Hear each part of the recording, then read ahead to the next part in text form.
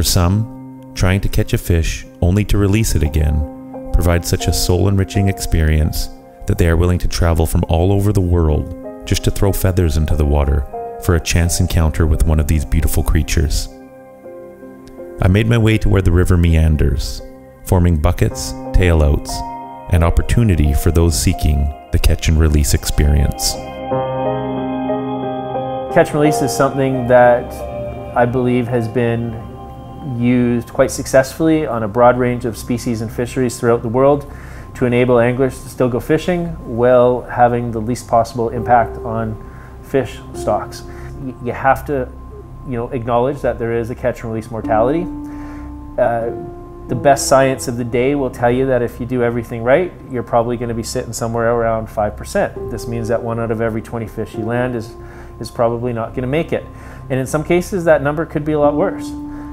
I think that as anglers, the best thing we can do to minimize our impact, quite simply, is to catch less fish.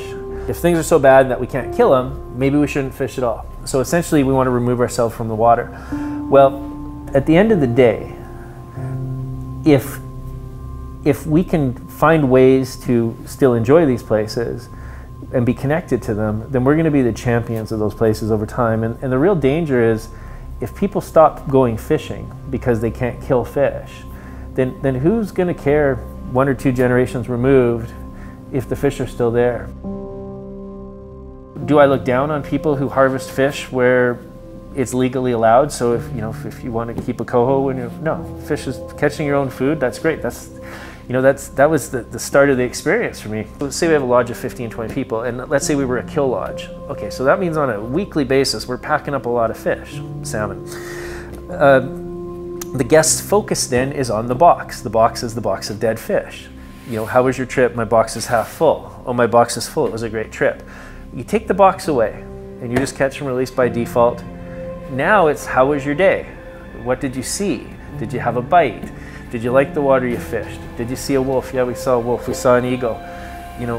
Whatever it was, how was your casting? Casting was good. The focus is not on the box. Over time, we're going to find other ways that we can minimize our impact and preserve our access so we can still go fishing. And in periods of low abundance, so when you don't have a lot of fish, I think that this becomes especially important.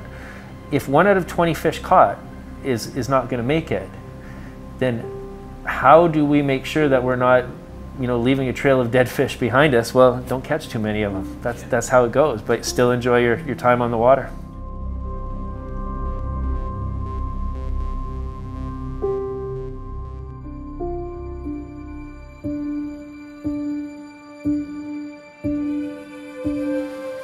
It's not that I'm not proud to be a fish guide. It's just that, yeah, I would say that I try not to identify solely as anything. My relationship with the fish up here is multifaceted, like everybody's relationship with the fish.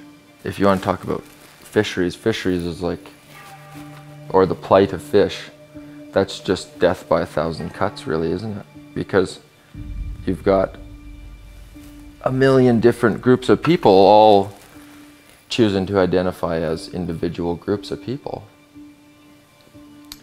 In which case, you get the same old story we get in so much of our life, an us and them conversation, which causes it inherently causes a ton of divide, and it's very hard to get over, and it's very easy to harbor resentment if you've chosen a side like that.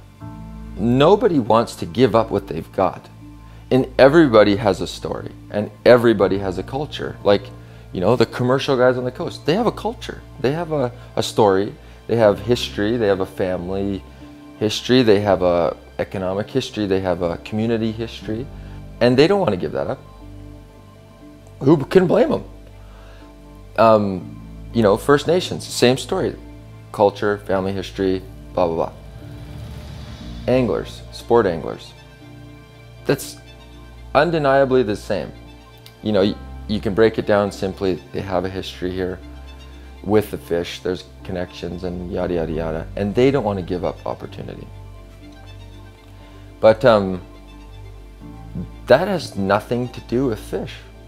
Fish do not care what your story is when you kill them. Or pull them around.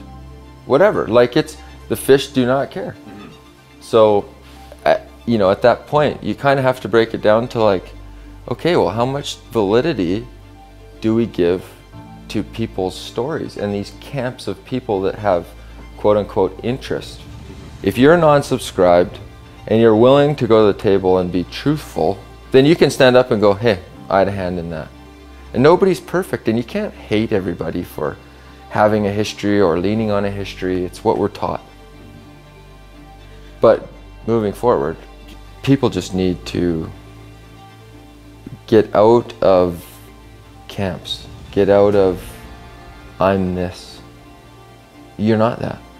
You're just you. And every day when you wake up in the morning, you have the opportunity to take the information that's come your way and filter it through like a logical perspective of the fish.